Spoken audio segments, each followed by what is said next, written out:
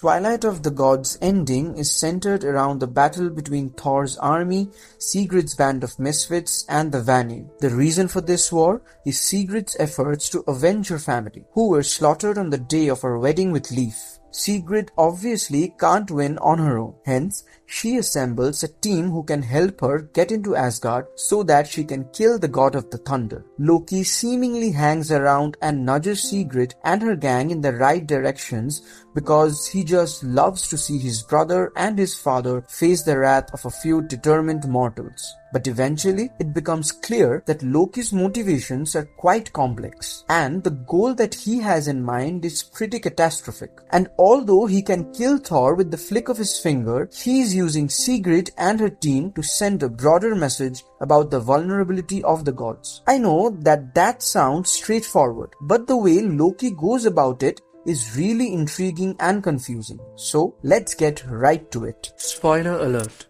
On the day Loki's giant wife Angerboda gave birth to Hel, and Loki started to form a family by bringing in Fenrir and Jormungandr, Thor arrived out of nowhere to punish all of them. Asgardians apparently had this rule that they couldn't fornicate with the giants, and Thor was there to enforce that rule. Loki had to forfeit all his children. Hel was sent to the underworld, Fenrir was put in chains and imprisoned in Asgard, and Jormungandr was bashed across a stone and thrown into the river. Now, all of that is reason enough for Loki to go against Thor and end him along with his allies. But then things get a little complicated. Several years after this incident, Jormungandr apparently caused a massive tsunami, since she was a shape-shifting sea serpent, so that the passengers aboard a boat would call to Thor. That gave Jormungandr the opportunity to seduce Thor and bear his seed. The reason she needed to do this was because, according to the prophecy, Thor bedding his knees would begin the process of Ragnarok, that is,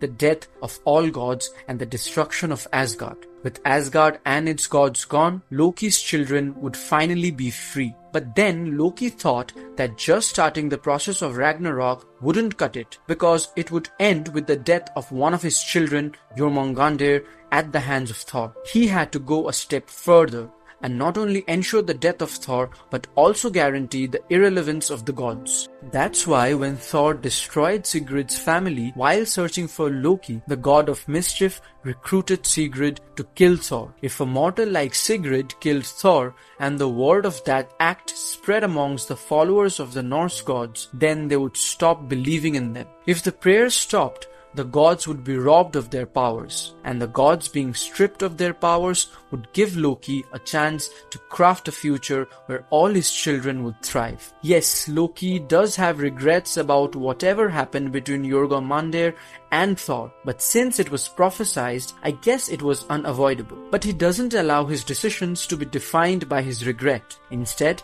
he is motivated by the preservation of his family's future. I hope that makes sense. The battle between Thor, his army, the Vanir, Sigrid and her team is a bloody one. Tewaz ends up biting the dust on the battlefield. Sif, Thor's wife, is aware of the fact that nobody wants to see Thor alive because of everything he has done. But she underscores the environmental aspects of the god's existence. Sif is the goddess of harvest, and if Thor dies, there won't be rain, and then her powers will cease to exist. Baldur, Thor's brother, says that Thor deserves to die at the hands of Sigrid. However, when Sif tells him to protect Thor for the sake of the rules that keep the planet functional, Baldur agrees to aid Thor. Back on the battlefield, Loki is grievously injured. Wulfr dies protecting Sigrid. Harvar meets a similar fate, and while all the deaths are super sad, Harvar's passing is particularly tragic because she wanted to die and go to Valhalla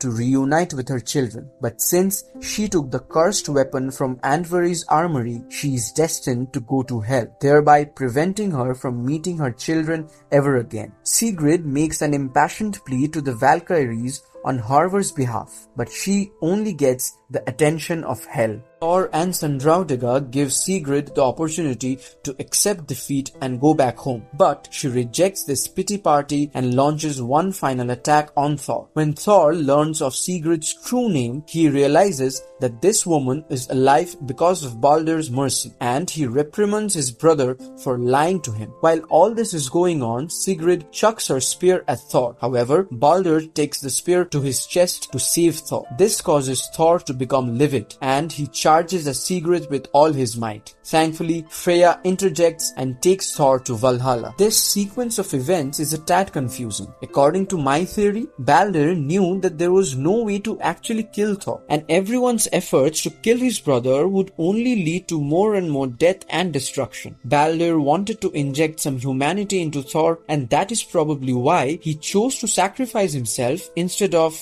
stopping the spear with his two godly hands. That did make Thor emotionally vulnerable, something that he hasn't shown throughout the course of Twilight of the Gods. But it didn't stop his wrath. Freya chooses to be compassionate towards Thor, even though Thor had killed her brother Tiwaz, because if someone like Freya could show empathy under those circumstances, then Thor could be compelled to pipe down a bit too. Anyway, all this family drama prevents Sigrid and Loki from killing Thor for good. While the battle between Thor and Sigrid is going on, Odin is busy seeing his future with the help of the side Kona. Given how side Kona's soothsaying powers come from Freya, she tells Odin to ask Freya directly. But Odin says that Freya's powers to look into the future resides in the side Kona itself. So there's no point in troubling Freya. The side Kona tells Odin that whatever he seeks will come at a heavy price. Odin doesn't pay heed to side Kona's warnings and commands her to do whatever she needs to do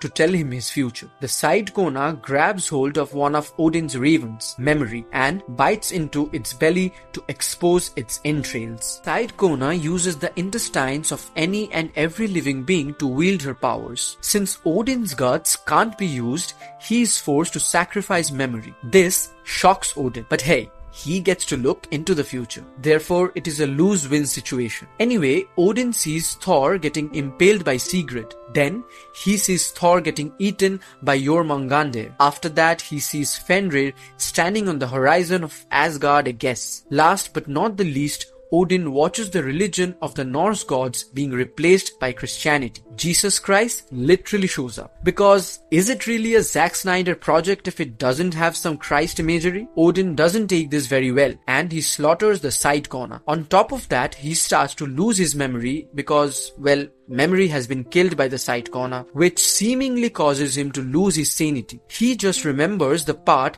that Asgard and its gods are doomed. They will be rejected by the people and replaced by a new religion. That said, instead of acting on what he has seen, Odin takes Memory's body and vanishes into thin air along with thought. Egil climbs up Odin's tower only to see the love of his life lying in a pool of water, blood and guts. She doesn't die because her magic uses her entrails to fuse her persona with that of Memory, thereby creating someone entirely new. The side Kona remembers bits and parts of her time with Egil, but since she is in the middle of the process of evolution, she is unable to be herself entirely. Freya shows up to take the side Kona and Egil to safety so that they can rebuild their newly formed relationship from scratch. Now, if Twilight of the Gods gets greenlit for a second season, I guess we'll get to see Odin wrestling with the knowledge of Asgard's doom and the death of the Norse gods. Whether or not he'll be able to do anything about it, because he isn't of sound mind, will probably form the crux of his character's arc.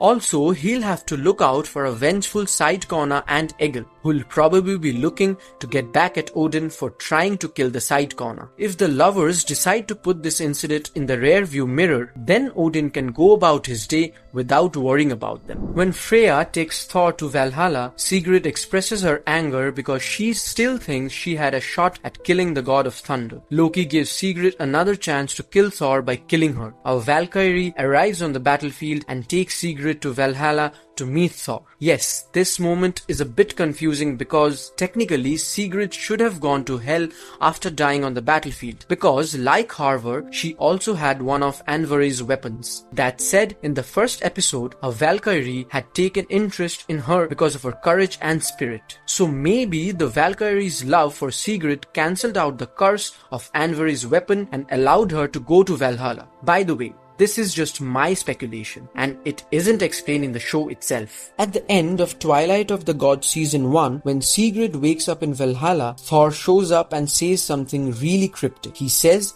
that he has been wet-nursed against his will and that they, both Sigrid and Thor, have been manipulated by other people. But now that they are under the same roof, they can hash out the differences and script the song of Sigrid. Now, by wet-nursed, I guess Thor is referring to the fact that Balder and Freya have tried to inject some empathy into him so that he doesn't act like an animal all the time. I don't exactly know why he says that he has been manipulated. Is he referring to the genesis of Ragnarok by having sex with Jormungandr? Who the hell manipulated him to do that? He did that because he wanted to. Am I supposed to believe that if Thor knew about what would happen if he had intercourse with his niece, he would have stayed away from her? I don't think so. I think that Thor is just trying to sound relatable to Sigrid and arrive at a truce with her. Based on Sigrid's clenched fist, I don't think Thor's nonsense is going to work on her. If Netflix allows Zack Snyder and his team to make a second season of Twilight of the Gods, I guess we'll see Sigrid continuing her quest to find a way to kill the god of thunder and avenge her family's demise. If Sigrid succeeds in a roundabout way, Loki will end up getting his revenge on Thor. But I don't think Loki will be putting all his trust in Sigrid and sitting idly. The throne of Asgard is empty. Thor is gone and so is Freya. Balder is dead. So it's possible that Loki will take control of Asgard, free his children, and start remaking the world in his vision. However, these are just my theories. If you have any thoughts and opinions regarding what you want to see in Twilight of the Gods Season 2, then let us know in the comment section.